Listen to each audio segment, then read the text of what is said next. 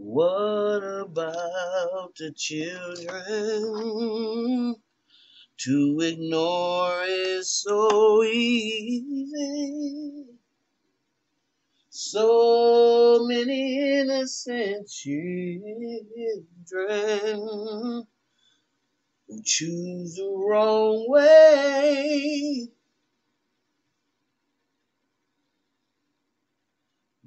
What about the children? Remember when we were children, and if not for those who loved us and who cared enough to show us, where would we be today? That song makes me cry every time I hear it because it's such a true song. And a lot of us that are parents, grandparents, great grandparents, probably when you get to grandparent and great grandparent age, you begin as a natural evolvement to begin to be more reflective of the life that you've lived.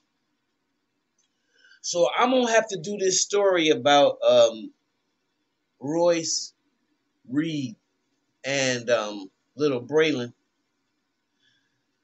because it's very important. It's a lot of our families that live like this.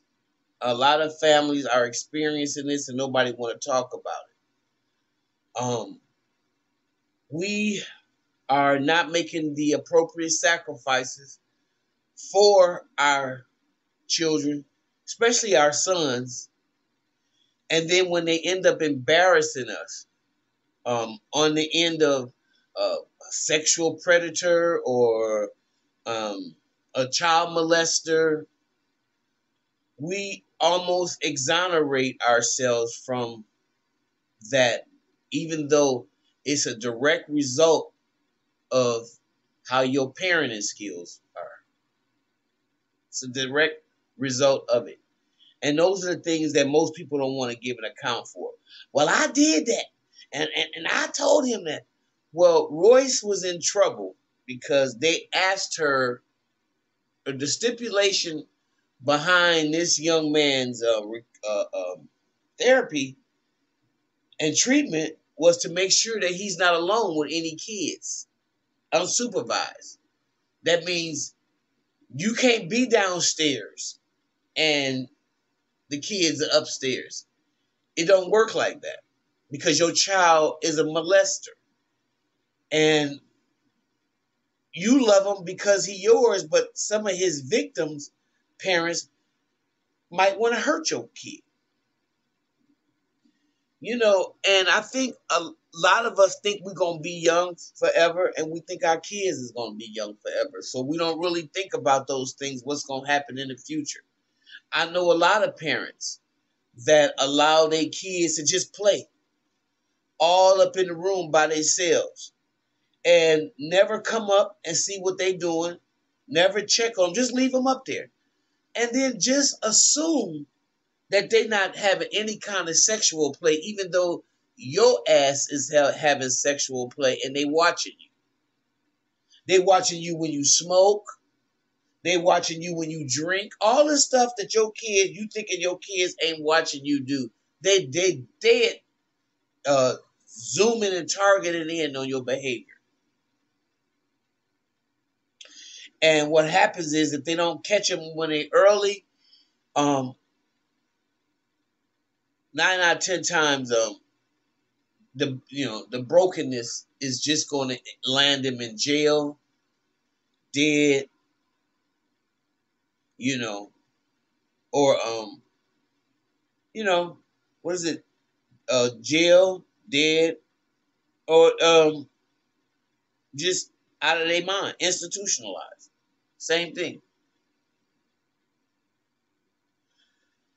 So I want to make sure that I handle this cautiously because, when she turned herself into the police, it was due to a third-degree felony charge of child neglect. Now, according to recently released documents, and details involving the case revealed that her underage son's allegedly inappropriate conduct with a minor led to her being hit with that felony. Because a lot of us think we can do what we want to do. They ain't going to run my house. They ain't going to tell me what to do. Well, certain things you got to run your house. And I agree with you. But how are you running your house? Are you leaving pornography all around for your little children to look at? Are you letting them have free access to the internet without your supervision to not see what you're doing?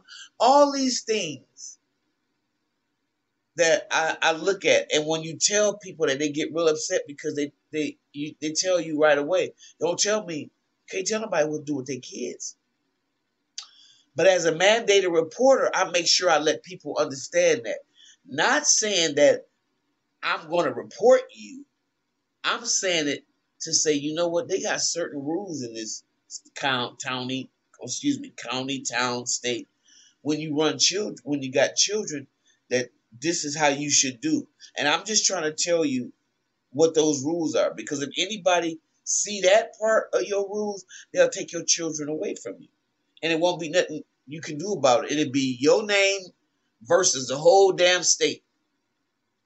You can't win that. That fight is usually a lost fight.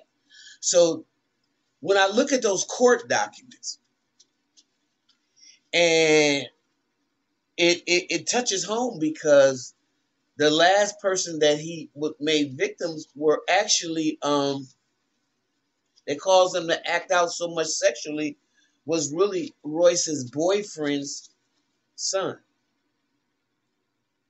So when you in a situation where you have a lover or friend or a fiance, or somebody you see and they have other children, these are always things you have to look at. And people will get mad at me because what I would do is I always made a difference when I'm dealing with children. I'm always nosy. And a lot of people think I was overprotective. And that's okay, because that's my job. And my job is not to continue to allow people I know that have parenting skills that need to be desired, in a situation where they can make decisions for my child, okay, or my grandchild or something like that. And that's very important, because people will be looking at you, they'll be like, oh, they'll be okay, they upstairs, they all upstairs. But you got to be the one to stand up and say, okay, well, I'm going to go and see what they're doing. That's very important. Sneak up on them. I love that. Sneak up on them. Do it. Some parents don't do it. I had a boy that told me that his mother, and he was like 13 or 14, and she owned the property. And that she lived upstairs. It was a duplex. She lived upstairs, and she let her boys, which were not adults, which were young men, teenagers, barely. And this is what he said. He said that his mom let them live downstairs. She allowed them to have sexual activity. She allowed them to do all kinds of stuff while she was upstairs and leaving her boys downstairs. Now, that is a very bad parenting skill. Or these are the kind of things that will allow the county to get involved in your situation, because that's not healthy. And in fact, it's almost like you are instigating for them to be sexually acting out. You don't need to instigate that. That stuff is going to happen on its own. So when I see parents who instigate and encourage their children's sexual activity, I have a problem with that. That's why I had a problem with Boosie. Because that's not how any of this is supposed to work to be healthy. Even when we were young, we found a way. Of course, you didn't put kids in jail like you do now because it was all part of discovery and so, somebody pop you on your butt and keep on doing it. However, there had to be some lines drawn in the sand because it was that kind of behavior that was disrespectful to the victims, the little girls or the boys, whoever was being aggressed upon. So you have to take responsibility when you have a child that you have allowed to either watch you and your boyfriend have sex. You having so much sex and there's so much stuff going on in your house that your kids are being molested and you don't know because you run in the streets or because you got your own life and you letting your kids watch you have sex.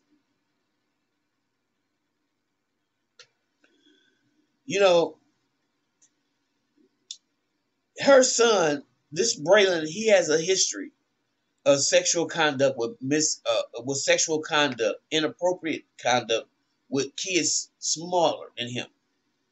And that came to a head last year when he allegedly made the minor son of Royce's boyfriend perform a sexual act on him while the two boys were in Royce's home. Now, in the documents, investigators confirmed that during the interview about him, about the incident, he stated that he made blah, blah, blah, masturbate me because I was angry at him. And while revealing that it happened on two separate occasions, elsewhere in the interview, Braylon said that anger triggers him to act out sexually. Now, that's not good. It's good that he's in therapy and he's able to express this because now what you're doing is you're getting a roadmap of his little mind. He's putting anger and sex together. And if that kind of behavior is not nipped in the bud or healed from, then he can be a violent sex offender. You get what I'm saying? How this goes together? When he gets mad, he'll beat his woman and rape her. Those kind of things. So he was forbidden by authorities to have any conduct with minors 2 or more years younger than him.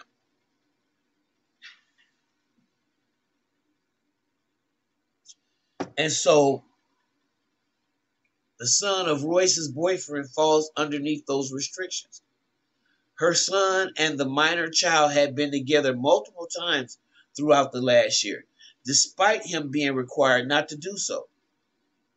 So again, that's one of them situations where she figured if she's in the house, she can let them go upstairs in the room and play video games by themselves. In response to her son's inappropriate conduct, Royce told investigators that he had been seeing a sexual treatment counselor at the True Core Behavior Solutions for the past 8 months. However, when her son told the counselor about the incident, it was then afforded to the DCF. And that instance is how Royce was charged with third-degree felony neglect on March 10th. So, as of now, she's only commented on an open investigation by posting on social media that she cannot further speak on the details and she shouldn't even have to be going through this. Yes, you should. Yes, you should be going through that. Because your parenting skills suck. And you care more about your behavior and your life as opposed to what the experts told you to watch your kids with. In some incidents, mothers and fathers don't know best because they haven't been parented. They haven't been parented in a healthy way. And they think that's okay. But it's not. There's nothing worse than a kid having sex too early, being molested, and forced into a situation that he shouldn't be involved in, introduced to stuff that they have no recollection, no skill, no maturity, no kind of wherewithal to handle it. You got some grown people that can't even handle it. So I'm saying this to say, y'all, most of these personality disorders we talk about, being narcissistic, being a borderline, being a bipolar, all these things, these labels they give it, is because of our childhoods and some of the things that we've endured, some of the things that have happened to us that were inappropriate, that nowadays you'll go to jail for. You will be arrested for. Women are no longer men's property. Children are no longer your creations to let you do whatever the hell you will to them and let them observe and watch every freaking bad behavior that you could possibly have and subject them to that. No, people are starting to realize that kids are in hostage situations. Basically, that Royce's boyfriend, his son was in a hostage situation because every time his dad go over to see Royce, he got to go over there with Braylon. I know how that feels. I used to have to go over to a cousin's house, and this cousin was always just, aggressive towards me.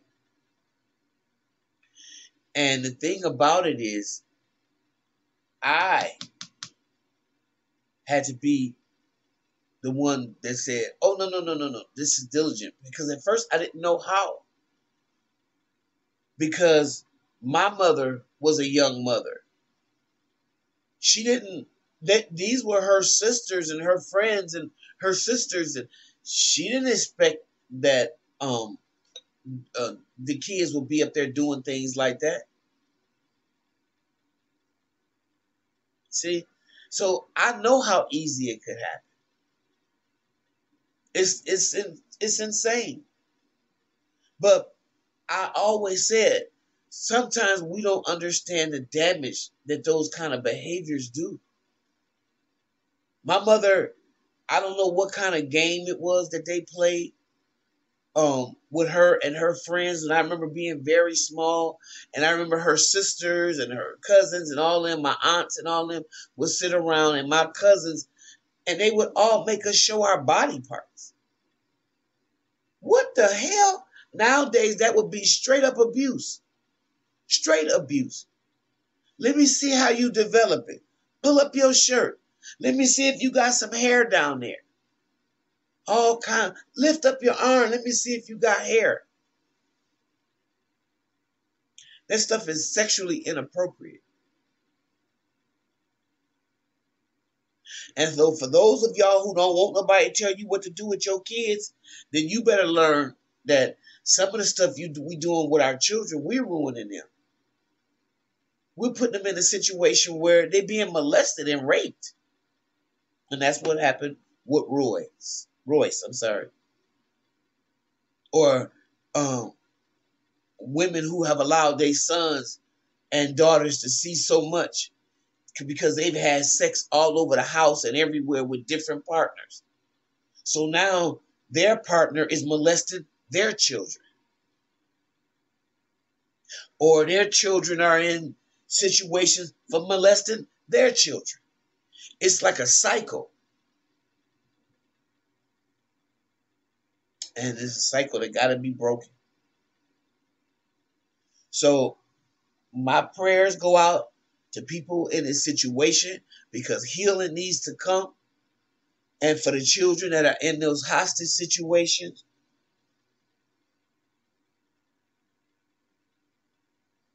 I pray that they set free.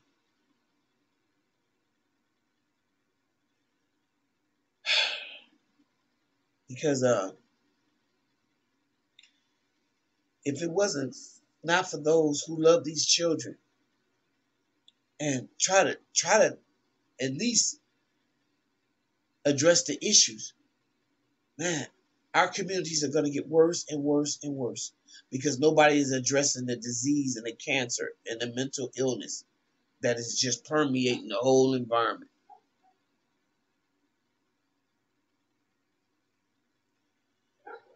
So, with that being said, y'all leave y'all comments below.